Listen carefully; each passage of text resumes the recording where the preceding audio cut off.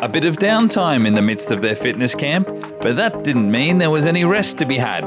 George Bailey and Alex Doolan facing off in an epic table tennis duel.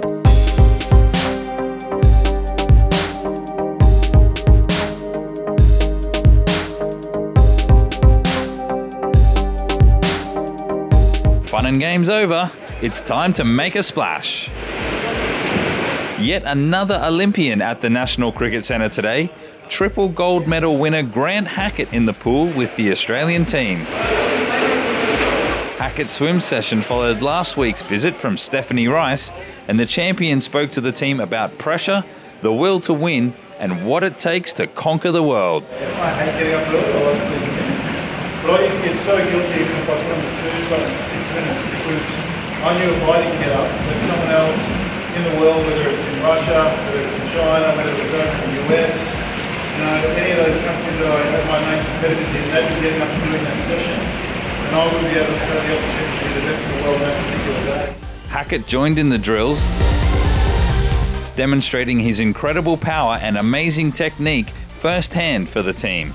I guess from one sport to another, those fundamental pillars of success and teamwork and unity are all pretty much the same. And the one thing about Australian sport is that we're a small country, and whether it's the swim team, the cricket team or the rugby team, we all get an opportunity to mix. So just to come here today and have a bit of involvement with the boys, take them through a small training session and hurt them a little bit, have some fun, it was good. And I think it's that camaraderie and doing things like that that builds that culture within a team.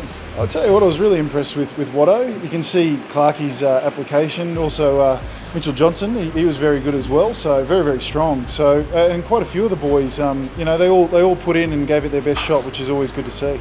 Nathan Lyon, better known for his spinners rather than speedos, said it was fantastic to have an Australian legend share some tips. Pretty tough. I think a few of the boys are blowing pretty hard out there now. We've just had an hour in the pool with Grant, but it's been fantastic to have a legend of Australian swimming come and teach us a few things and take us through the ropes. He spoke to us about what his routine was when he was trying to get to the best in the world, and when you hear that come from his mouth, it really puts it into our shoes why we do the little 1% things, and hopefully we get the same reward that he was able to get.